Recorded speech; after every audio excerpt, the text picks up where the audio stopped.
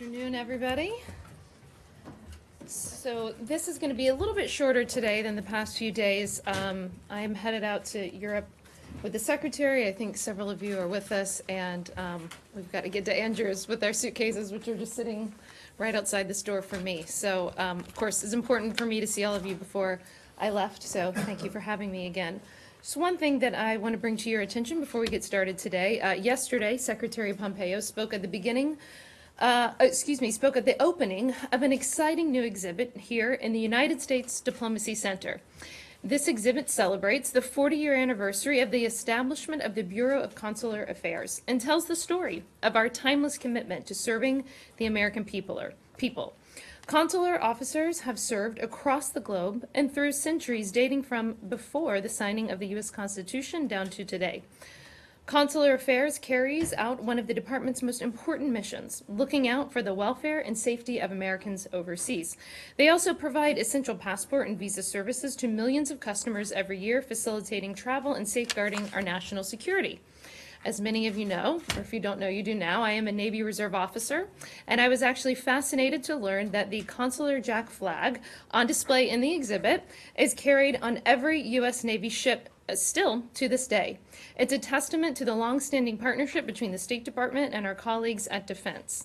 If any of you in the bullpen haven't seen the exhibit yet, I strongly encourage you to reach out to our consular press team for a chance to tour it. It's very special. Matt.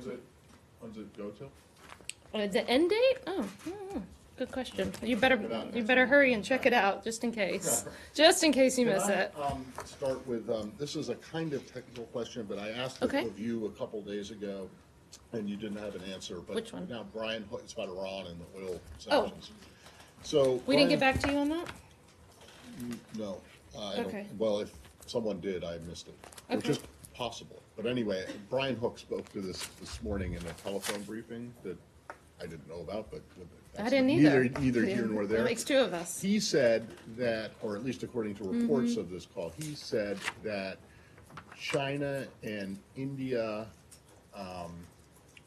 and potentially other countries have been allowed to continue to take delivery of oil from Iran after the sanctions waivers were not renewed. So am I, provided, I think, at least according to what I can understand of what he said, is that provided it was paid for before the waivers expired. But isn't this, and this was my question before, isn't that taking delivery, the mere act of taking delivery, even if it's already been paid for, a violation of sanctions? And if it is, why aren't there any sanctions being enforced? So a couple of things. I think to speak directly to what he said, I need to review the transcript, and I haven't yet. So I know that I will see you in Switzerland, and I will follow up with you either in person there or an email before on that. I'd like to read the transcript to make sure that I fully understand what Brian said. But I do know that the Secretary's policy and the President's policy is that we're going to zero, and that, of course, there are no extensions of these waivers.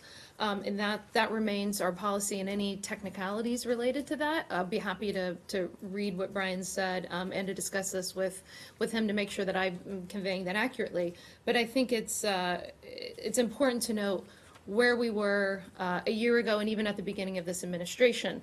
A lot of people said that unilateral U.S. sanctions would never work. They have. A lot of people said that the world would not comply with our campaign. They have. European businesses have been some of the most aggressive, actually, in following these, despite what some in their governments have done.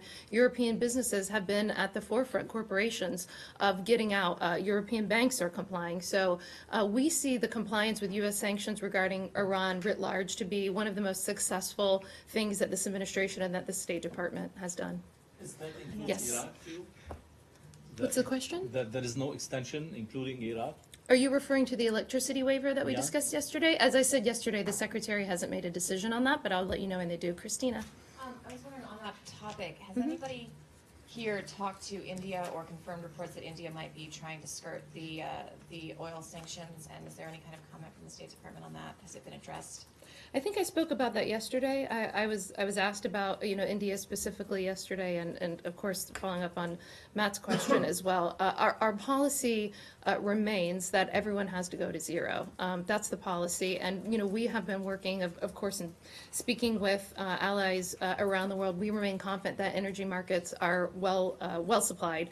I didn't check the price of oil before I came out, but I know it's consistently been trading at actually a few dollars lower given the day than before we withdrew from the JCPOA, which is another criticism that ended up being untrue about the maximum pressure campaign. No, I understand, and Yeah. that's what we did say yesterday, but I was wondering if it is, if you have an inclination that is the fact, is that a concern of yours? Have you reached out to, have people here talk to their counterparts in Modi's government to see if this is in fact true, or is it something that you're working on, or?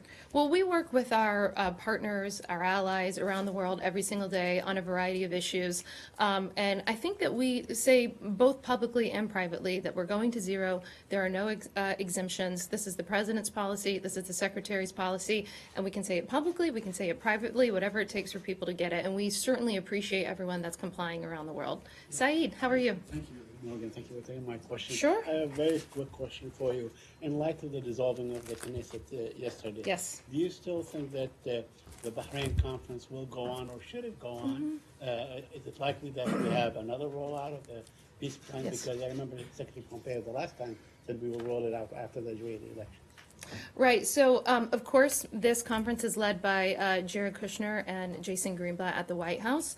We are not anticipating any changes. As we discussed yesterday, it's set for June 25th and 26th, I believe. And so that's, I don't know if I fully answered your question, but we anticipate that it's still going on. Okay, but there has been no statement on the content or the talks that were held between Mr. Kushner and Mr. Netanyahu this morning. So I believe that Jared Kushner made some, well, first of all, I think I'd refer you to the White House. I think that he made some public comments about his meetings this morning, and they should have readouts.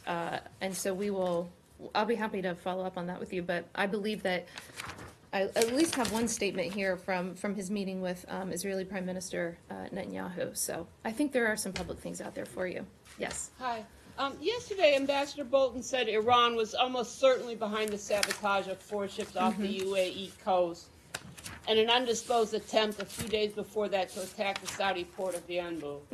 Is that your view as well? And could you provide some details about the attempted attack at Yanbu? So what the Secretary has said about this publicly several times is he said that it's quite possible that Iran is behind these attacks, especially given all of the regional conflicts and threats. We, of course, continue to watch this situation closely, but we don't have any announcements to make about the outcome of the investigation. We will leave that to the Emiratis and the Saudis. And related to that, Saudi Arabia is hosting emergency summits of the Arab and Gulf states today. What's your view of those meetings? Give me 1 second. Yes, so I think we talked about, Sean asked me about this yesterday. We always welcome Saudi Arabia's initiative to host GCC and the Arab League to discuss Iranian threats to the region. It's clearly vitally important.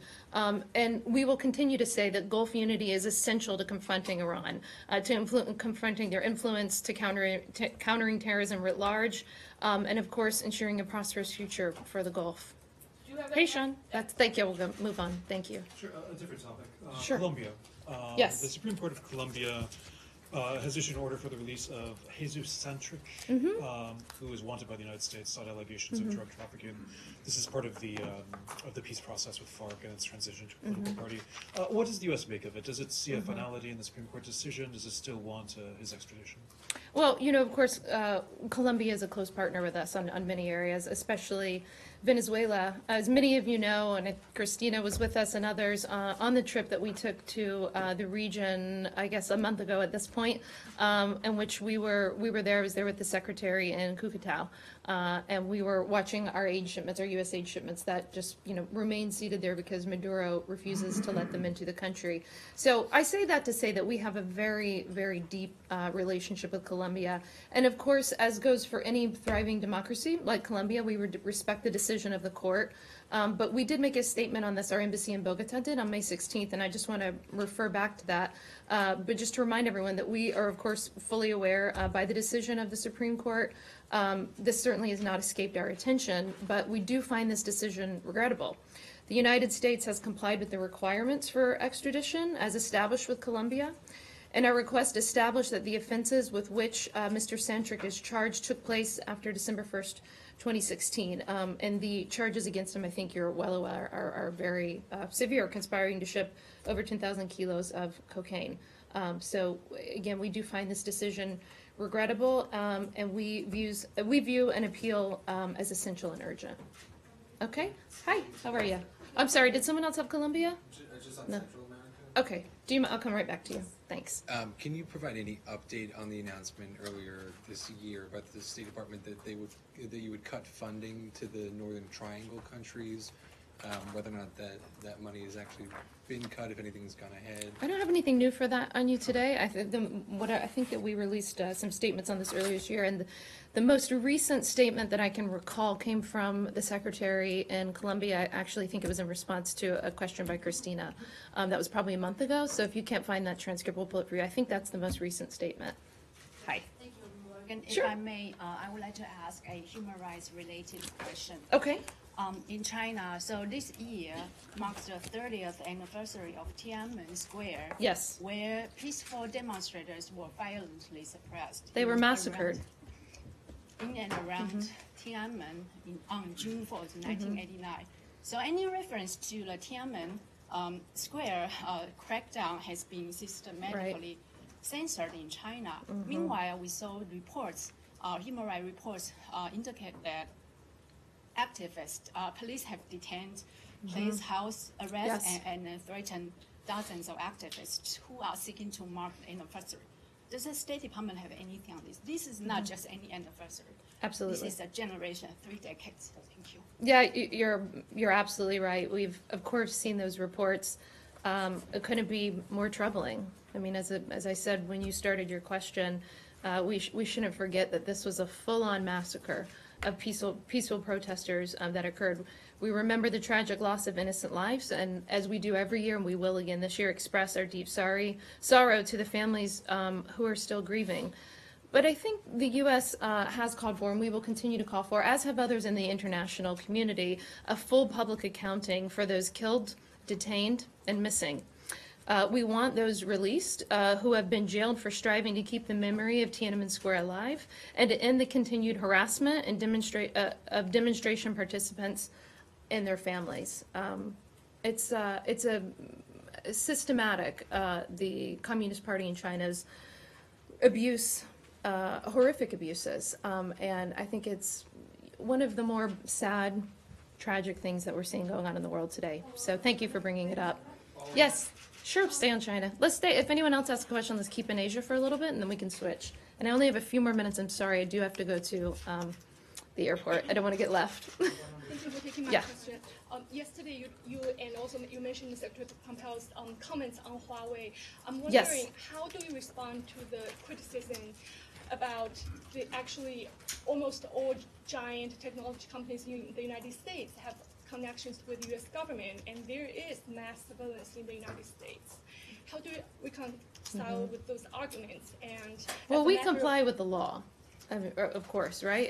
And unfortunately, Huawei and other technology companies based in China have to comply with their law.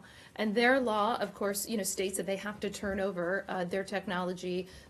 Listen, we could go into detail. I think I probably gave too long of an answer yesterday talking about the forced transfer of technology, among other violations as it relates to Huawei.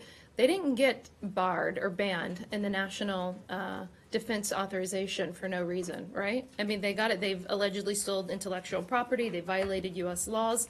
They've negatively impacted our national security. And I think I gave a pretty detailed answer on that. So. The White House report in 2012, which is after 18-month investigation, the White House ordered a report actually saying there's no evidence found of Huawei spying in the United States. Okay, that's 2012. It's 2019. But there is Clearly, the another world one, has changed. 2015 UK. The world has changed. let's move on. So Yes. I have two questions, one on the Golan Heights and one on Iran. Fadi Mansour, Al Jazeera. So today, I believe Prime Minister Netanyahu, Prime Minister of Israel, said that he received a map from President Trump, signed by President Trump, that shows He received a what? I didn't hear you a say. map. A map, okay. Yeah, signed by President Trump that shows the Golan Heights as part of Israel. Did the State Department update the status of the Golan Heights? People who are born there, are they now considered Israeli citizens or part of Israel? What is the latest on the guidelines inside the State Department? I know on we Golan have for Heights? sure updated the maps. Matt Lee can testify to that because he asked us about it. And let me get back to you on anything additional. On Iran? And one I'm more. sorry, what time is it, 1:30? I can take one more from Leslie and then we gotta go. I'm sorry, guys, I'll be briefing Thursday when I get back, and as you know, I'm trying to make this as often as possible when I'm here. I've committed to that to all of you. I think and hope I'm being responsive to all of you over email, whatever you need. So I'm sorry that it's short today. Well, I'll take one more in Leslie, but I will be back next Very week. briefly. Yes. On Tuesday, the Central Bank of Venezuela released economic data, the first time in nearly 4 years, which was surprising given that they've been pressured by the IMF to release that. Do you have any reading, first of all, is there any assessment of that data that was released by the US? And number two, what is the explanation, possible explanation for why they would release that at this time? I'm aware of that, what you talked about on Tuesday. There may be an assessment. I don't have it with me. I'll follow up for you and get that for you by the end of the day. I'll see you all next Thursday, and thanks to those of you who are coming with us to Europe.